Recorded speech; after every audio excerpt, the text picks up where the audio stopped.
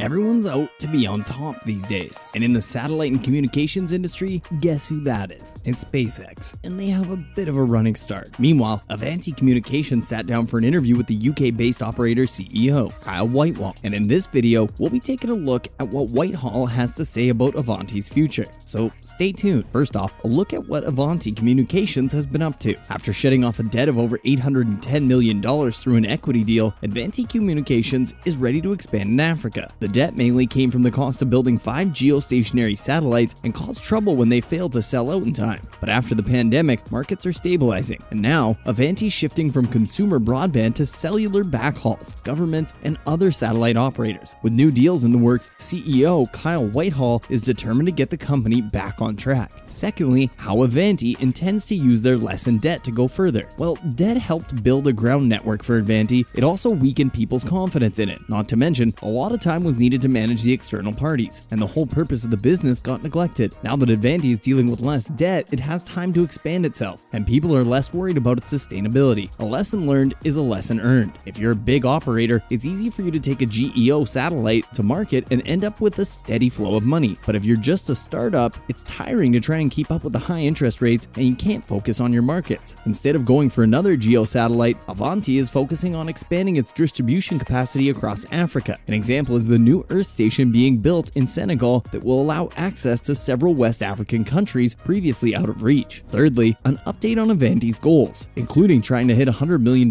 in revenue. Mobile operators are essential to achieve access to different places, but widespread distribution in Africa isn't an easy task, as equipment has to be physically delivered to very remote areas. And this has driven Avanti to support these mobile operators and tower companies struggling to physically deploy on such sites. The fill rate's nearly at 60%, but some things still have to be done. Firstly, the Hylas 3 has to be monetized, and then deal with a dozen or so African countries where doing business is hard. Once these two things are dealt with, Avanti has a much better chance to reach the industry standard. While Avanti's a bit short on its $100 million annual revenue goal, there are chances that they'll reach it by the end of 2023, and they have about 4 to 5 commercial initiatives, and as long as they can deliver in the next 12 months, they'll get there. Next up, how Viasat and Inmarsat combining is beneficial to Avanti. Avanti is well aware that customers will need a blend of different tech, and they don't need to see other companies as a threat. Africa as a whole continent, and one of the biggest challenges is to prioritize the 6 to 8 countries that have big economic value instead of trying to be available in all 50 countries. Instead of seeing them as completion, Avanti is looking to be a suitable partner for LEO, MEO, and GEO. The goal is to integrate a system that bundles different networks together so they can work with each other to provide services to places where one company would easily exhaust itself. Both Viasat and Inmarsat are customers of Avanti, so combining them will probably be beneficial. But till now, this hasn't affected Avanti, mostly because the deal isn't complete, and both are relatively independent, and not to mention, neither of them has expanded to Africa. Viasat seems to believe in the future of GEO, and hopefully Avanti will be a positive part of it. Other than that, Brexit has a positive effect on the industry and Avanti's stance on going public. Interestingly enough, Brexit had a positive impact on the British space industry, probably because it provoked investment and thinking. While it won't be competing with the likes of Airbus, Boeing, or Thales, etc., there will be on some British companies seen taking part in the economy. In the end, the British government finally decided to take space seriously. Many people think that going public helps in borrowing money from the public, but it's a tricky business. After all, Avanti had a reason for abounding stock listing. They had borrowed huge amounts of money from the public, and it became a burden for them. And it was decided that Avanti would refrain from asking for more money, and all their bonds were delisted. There won't be any expansion into the in-flight connectivity industry because when it's working with someone, Avanti won't be able to establish direct competition with them, and instead focused on its own segment of the industry. Right now, Avanti is supporting the delivery of several global in-flight connectivity contracts and global energy contracts. Finally, 5G's impact and how Avanti is helping Ukraine. The mobile industry has been talking about 3G, 4G, and 5G for quite some time now, especially 5G. The biggest upside of this is that mobile and satellite industries are forced to work with each other. The mobile industry didn't trust the satellite industry, and about 2 years were needed if a mobile operator was to integrate a satellite network into their own bit, and these two industries are finally working together. There will be a day when every machine will be connected, but right now, our technology isn't advanced enough for this. But 5G poses a real opportunity that such an efficient network will be created. While it will take time to reach Africa, it's still a very exciting prospect that billions of devices will have this capability. Avanti is lucky enough to be set in a position where it can help, mainly in 3 categories. First, it'll help in the reconstruction of Ukraine's infrastructure, as pretty much all their network has been lost. Secondly, satellite satellite technology will be used to show countries what's going on beyond their borders. And thirdly, many blue chip companies are operating in Ukraine, but they've lost their networks. And there's a lot of interest in building networks that will help them to keep operating. Now, in other news, SpaceX wants upgraded Starlink mobile services. SpaceX has applied to the United States Federal Communications Commission for consent to improve the Starlink satellite broadband services by adding the 2 GHz spectrum band to increase its mobile satellite services, or MSS. The application was sent on July 25th, but further explanations about the futuristic services plan were not provided. The senior director of SpaceX satellite policy, David Goldman, said in an interview with the FCC that the planned next-generation services for mobile users would work with a lag under 50 milliseconds, which is inconspicuous for consumers. There are arrangements for future Starlink satellites to include a modular payload to allow it to relay frequencies in the 2 GHz band. The higher frequencies are currently used by the constellation in the Ku and Ka spectrum bands to supply broadband to mostly established users. Goldman also said that existing ground equipment and user terminals will be leveraged by the 2 GHz MMS system, and brand new Earth station equipment will be added to provide the optimal performance for the user. NASA forms joint venture with Boeing Northrop. A contract to a Boeing Northrop Grumman joint venture for space launch system missions that might run up to the middle of the next decade is about to be awarded by NASA. A pre-solicitation notice for its exploration, production, and operations contract was published by NASA on July 26. This effectively shifts the acquisition of SLS launches to a service contract. This means that NASA will only buy the launch services and not the actual vehicles for the missions in the late 2020s, starting with Artemis 5. NASA started Epoch to save money and also paved the way for heavy lift rockets to be used for other purposes. The baseline of the contract covers the mission from Artemis 5 till 9 and leaves options for Artemis 10 till 14 and for up to 10 launches other than Artemis. If the contract works out and is granted an extension, it will be running through the Artemis 14 mission, predicted by NASA to take the skies in 2036. It is expected that NASA will award the contract to the new joint venture Deep Space Transport LLC. Finally, 5G booster to re-enter on July 31st. The Aerospace Corporation has predicted that the first stage of the Long March 5B rocket, which launched by the Wenshan space module of China, might enter the atmosphere again on July 31st. China's second module for the Tiangong space station was launched on July 24th. Around 13 hours later, the Wenshan module succeeded in docking with the Tianhe core module, which was already orbiting in space. The large first stage of the rocket, which acts as the upper stage for the mission, entered the orbit, inserting the payload into its planned orbit. The tracking by the United States Space Command showed the Long March 5B booster, the Wenshan module, and the other objects related to the launch reached space and were in orbit. The 53.6 meter tall stage, believed to have a mass of nearly 23 metric tons, has been intently tracked by the experts at the Center for Orbital and Re-entry Debris Studies. They suspect a re-entry to happen at 11:07 UTC on July 31st. Although due to certain challenges, the window for re-entry is rather large and will become narrower as the re-entry event comes closer. And that's a wrap for this video.